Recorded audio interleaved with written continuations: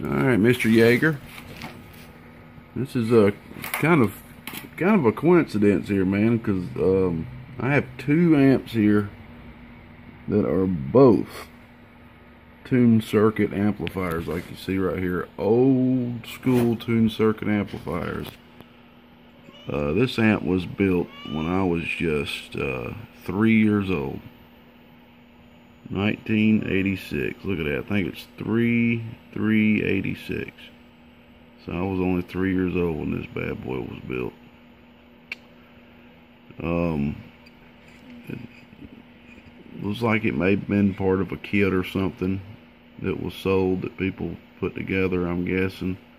It says RTD 10 meter RF amp. It's a tuned circuit stud mount Motorola MRF 455, and this is an orange dot, so it's a pretty high HFE value.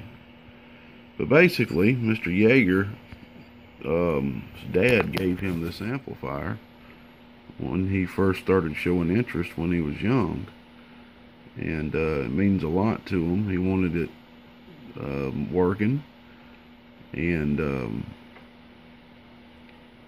wants to use it, I think, in his one of his vehicles. And well, I just now removed these. I remembered I needed to make a video, but it was not really working well when I first hooked it up. It's just not tuned properly is what it is. These caps that was in there are actually too small. Well, one just fell somewhere down there. But anyway, these caps are a little bit too small, the trimmers that are in there. So I'm about to put these 468s in there now. And also, you wouldn't be able to run this amplifier the way it is because there's no RF sensing circuit to bypass the amplifier when you're in receiving mode. So I'm gonna have to drop a relay in here. I'm gonna drop a real small 1 amp or 3 amp relay in there for you, and I'm gonna have to reroute the wires right here and everything, so you can have a sensing circuit. And I'm also gonna clean this thing for you too, man, because I know this amp means a lot to you. It ain't about how much something's worth. There's sentimental value. Let me take you right over here, because this is a coincidence.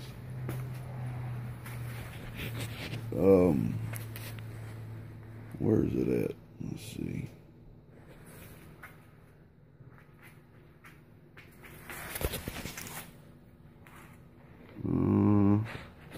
I have another. There it is. I have another tuned circuit amplifier. Same ordeal pretty much. The guy's dad gave him this amplifier, and this does have RF sensing in it.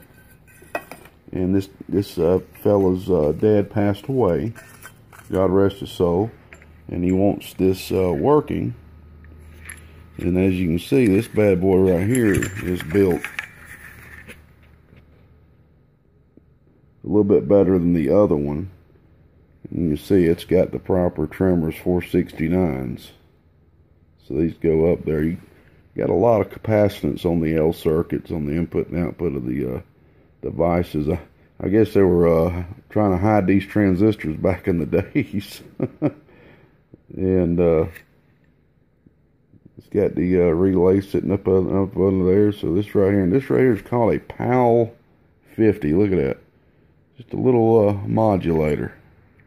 I like seeing old stuff like this, man. It's really neat. Really cool. Got a 130 picofarad cap right there.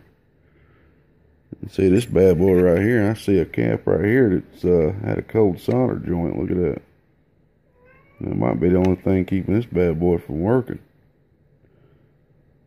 That's coupling cap that's let's see, yeah, the coupling cap that's sending the RF to the transistor, so that bad boy ain't gonna be working without that. It'd be kind of funny if that's all that amp needs, won't it? Can't charge the fella for that. Alrighty. Ooh, dog. Can you believe this right here is pretty much a gift? My buddy, I got some people that's truly a blessing that I've met in this hobby so far. Right. I'm gonna go ahead and at this point I'm gonna go ahead and unhook this and go clean it. Get this thing cleaned up for you. It's definitely seen some better days. It's old, man, you know. I gotta go clean the copper board anyway, so I'm just gonna do them both at once.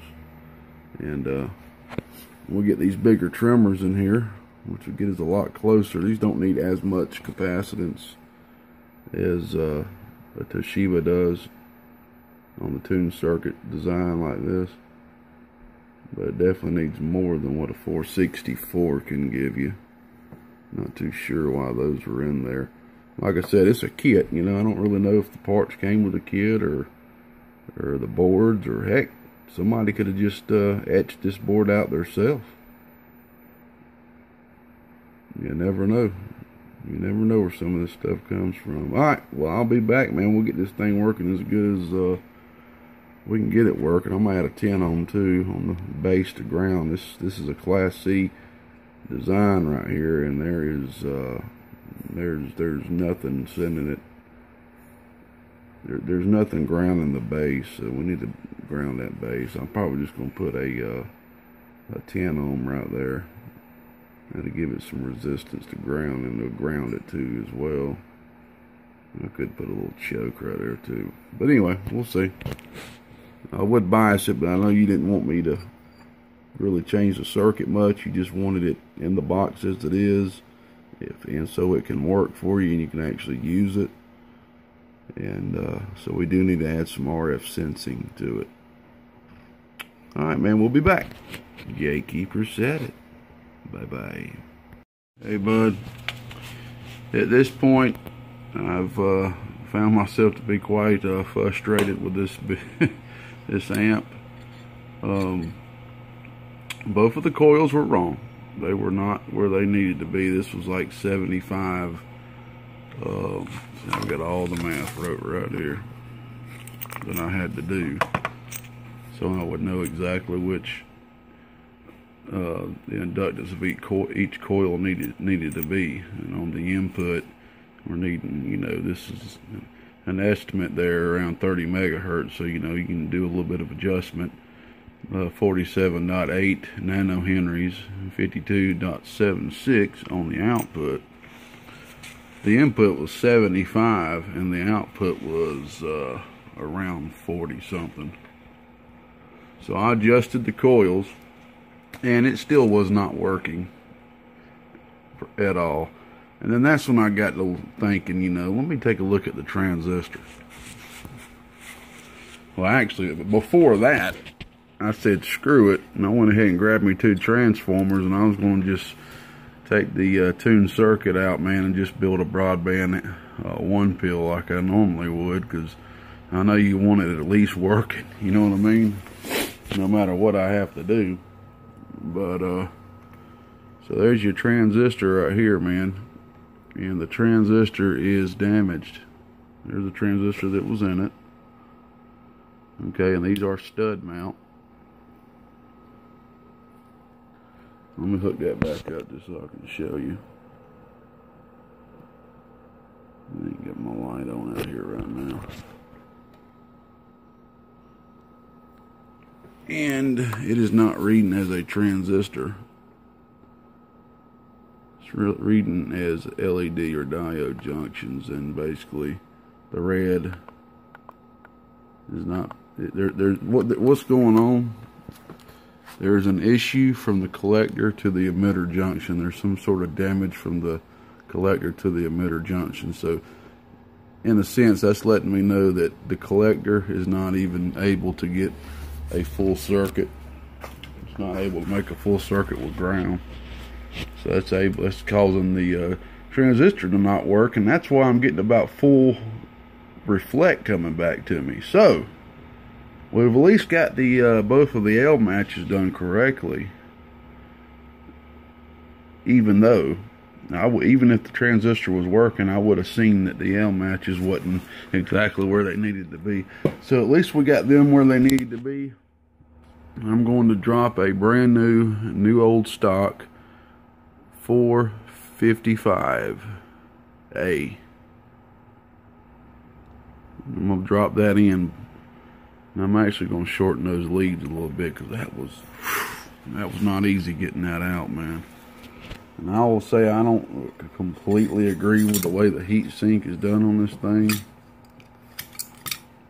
But, I mean, you're looking at more labor for me to go find another heat sink that will accept the stud mount.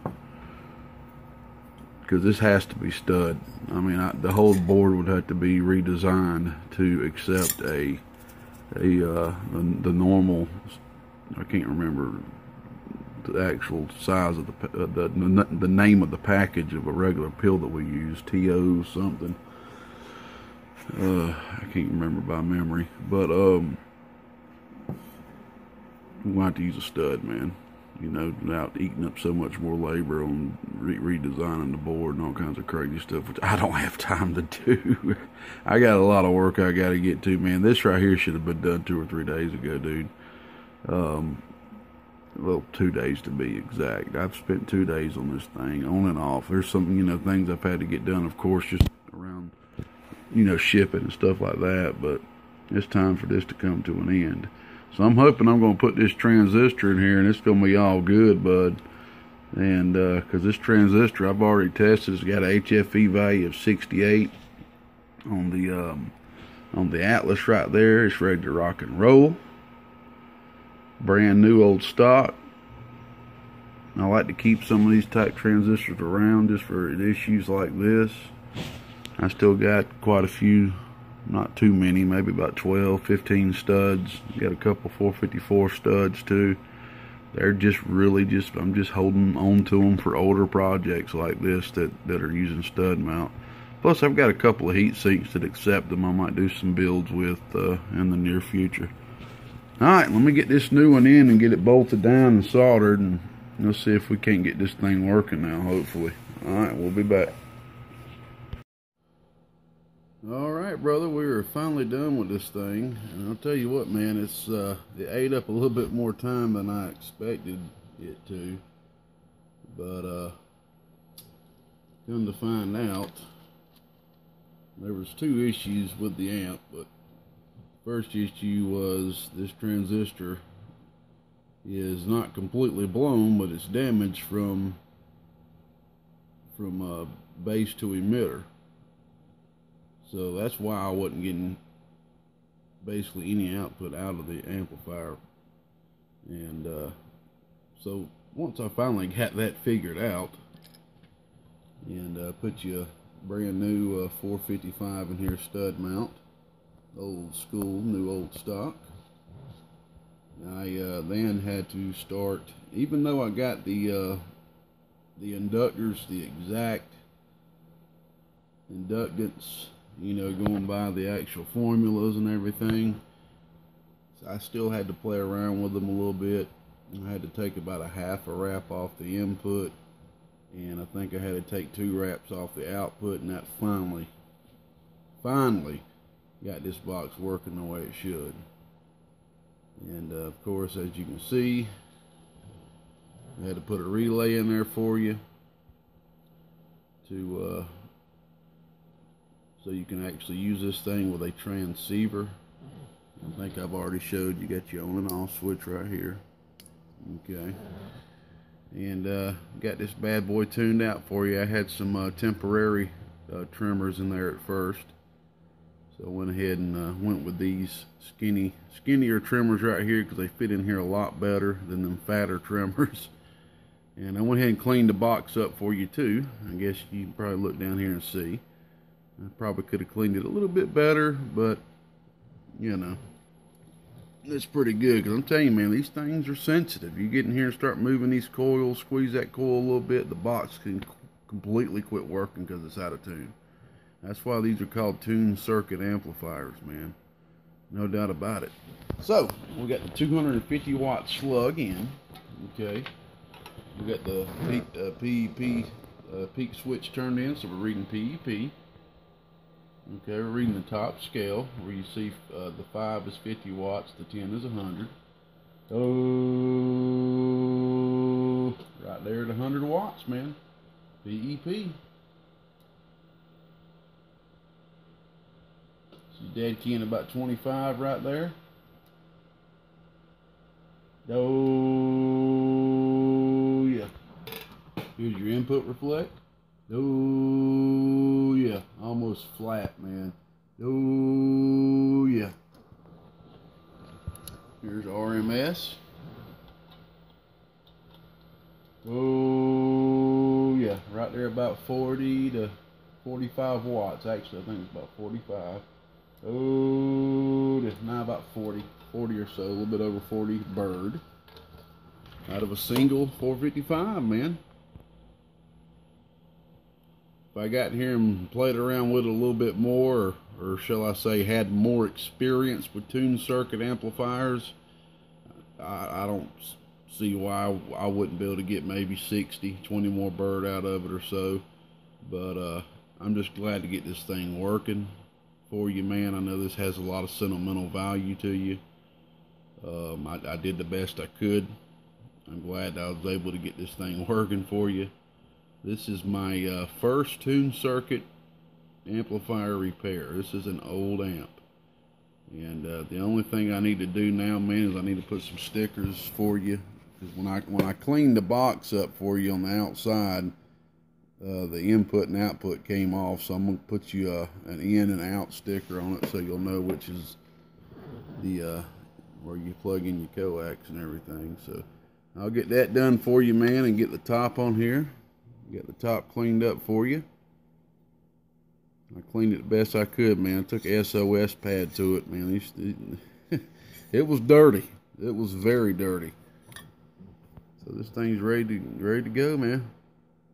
I guess I could straighten out that relay a little bit while I was cleaning it. I moved the relay a little bit. Let me straighten that relay out. I'm an OCD guy, man. There we go. I was cleaning right there in between that relay. All right, brother. Appreciate you being patient with me. We'll get this top on here, man, and get it labeled and get it to the mail to you. Oh, gatekeeper said it. Bye-bye.